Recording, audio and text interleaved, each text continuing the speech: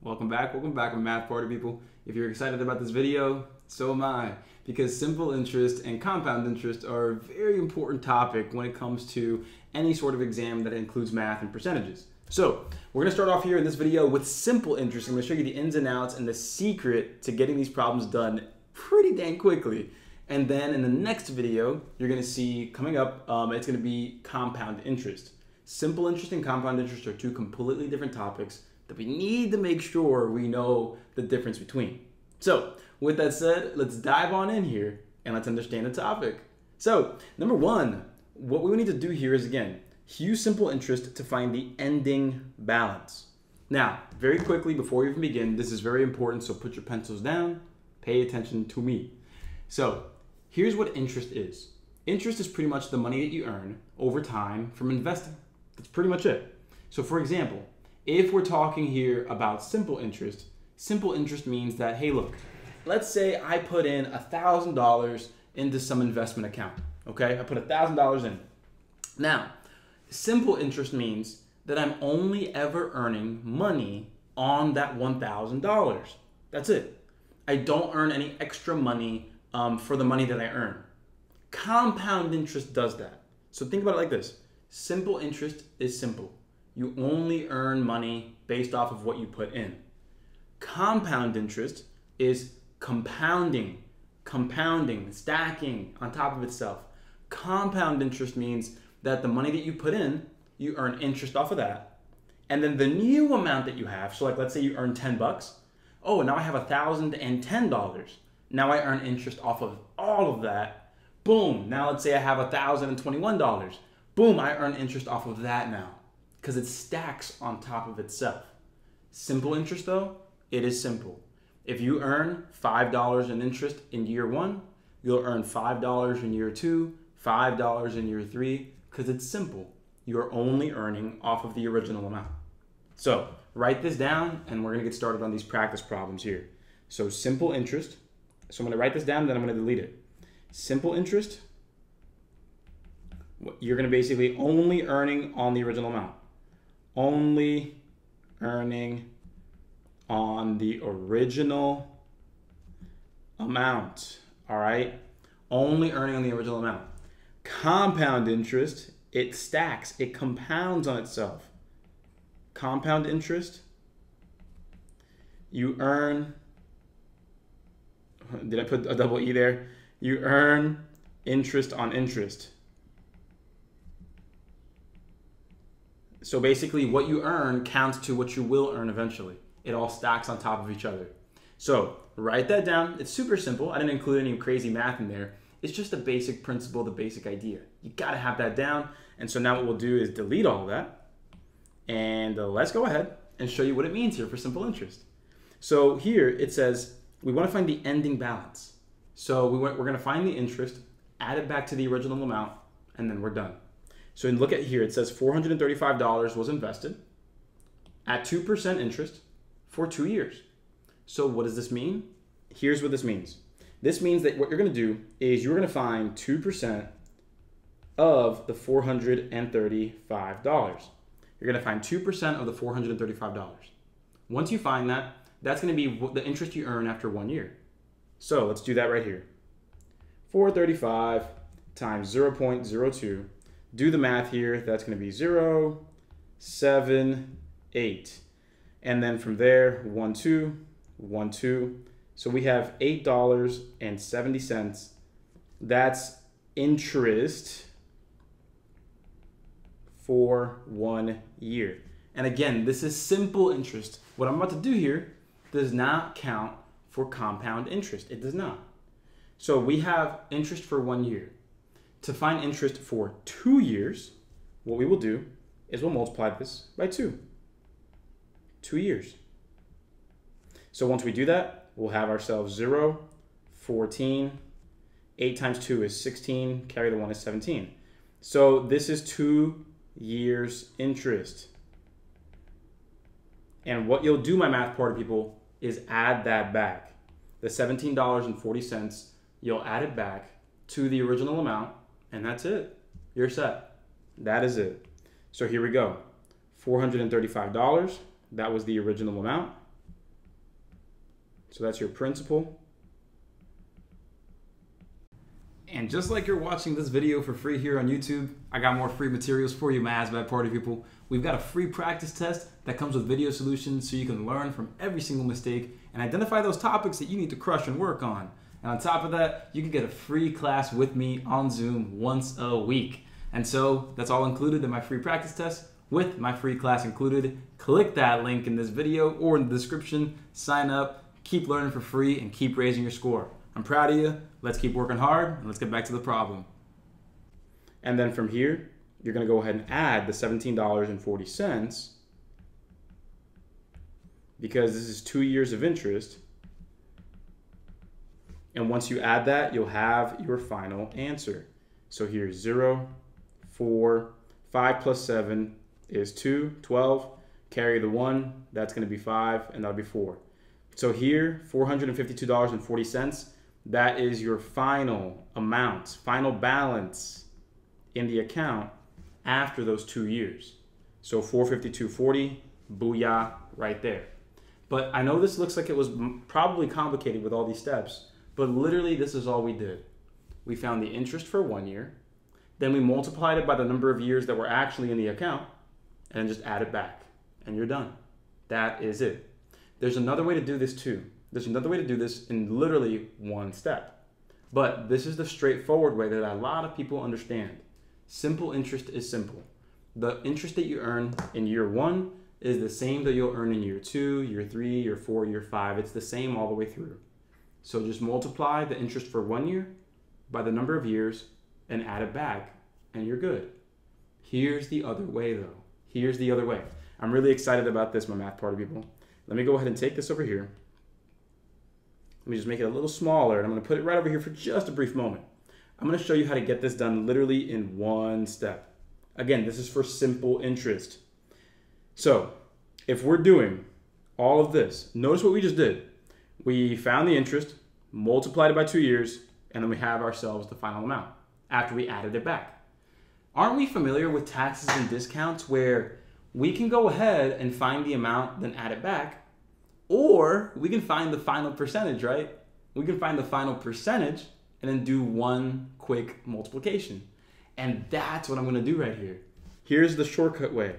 I can say, hey, look, 435, that's the amount that you have originally, 2% for 2 years. So if you're doing 2% for 2 years, well, 2 times 2, that's 4. So you're saying right over here with all of this, 2 times 2 is 4, you're doing a 4% increase. Because again, it's simple interest.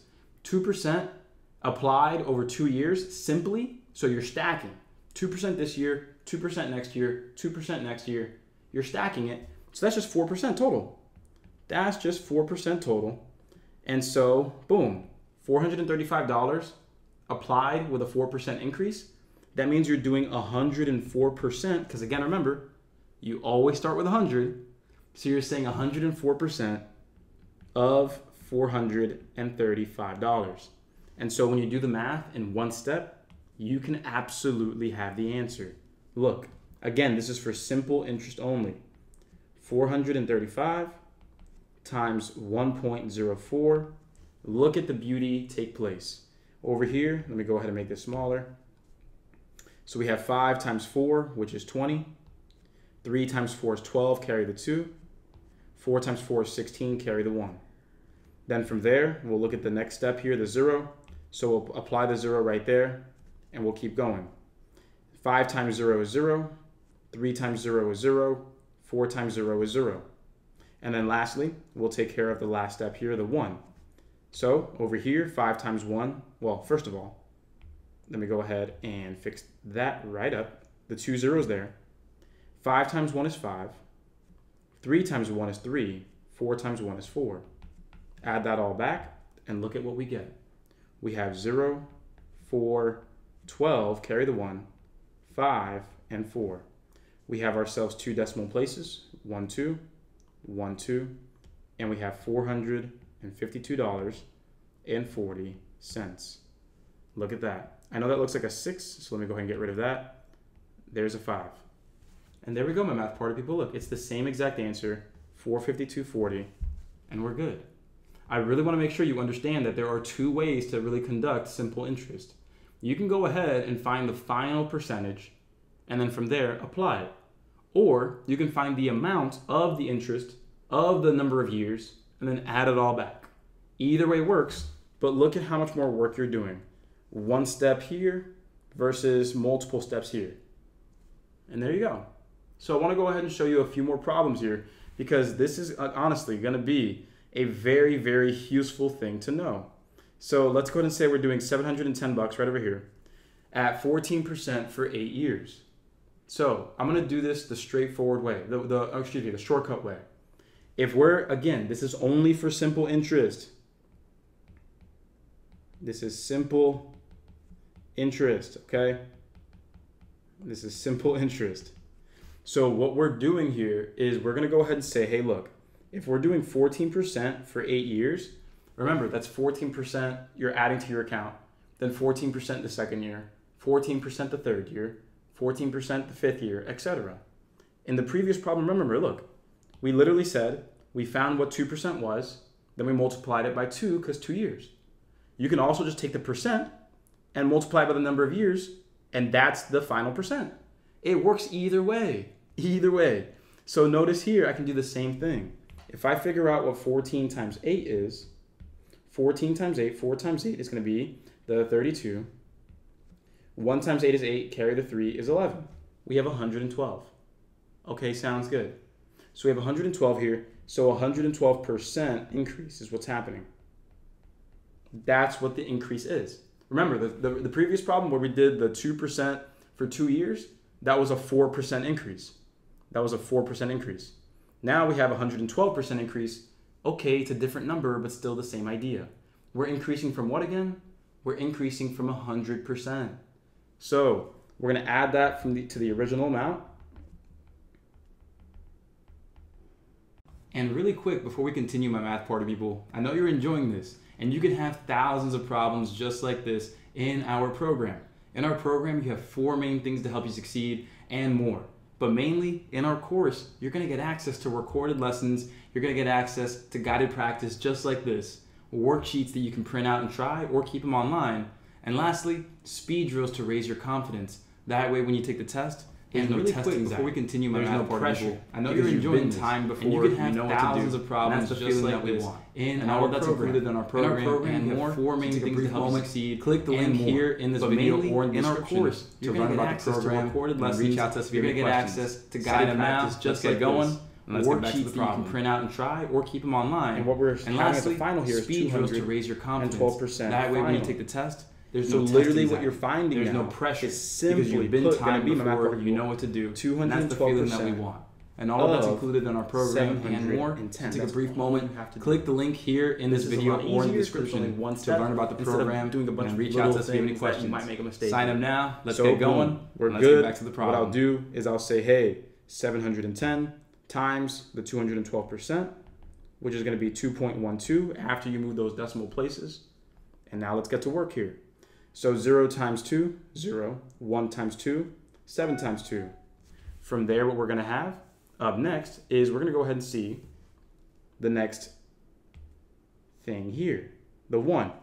So boom, we're going to put a 0 here, and let's keep getting to work. 1 times 0, 1 times 1, 7 times 1. Great. And then lastly, with the 2, we're going to go ahead and put 2 zeros here. And so here we go. 2 times 0, 2 times 1, 2 times 7, 14. Okay, great. We're going to add all this back together.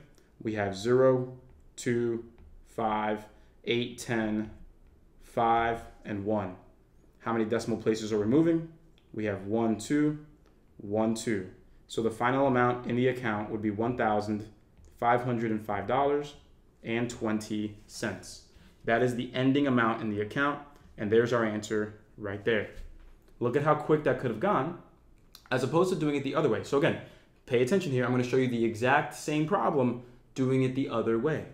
So first off, what I'm going to do is I'm going to find out what 1 year of interest is, multiply it by the 8 years, and then add it all back.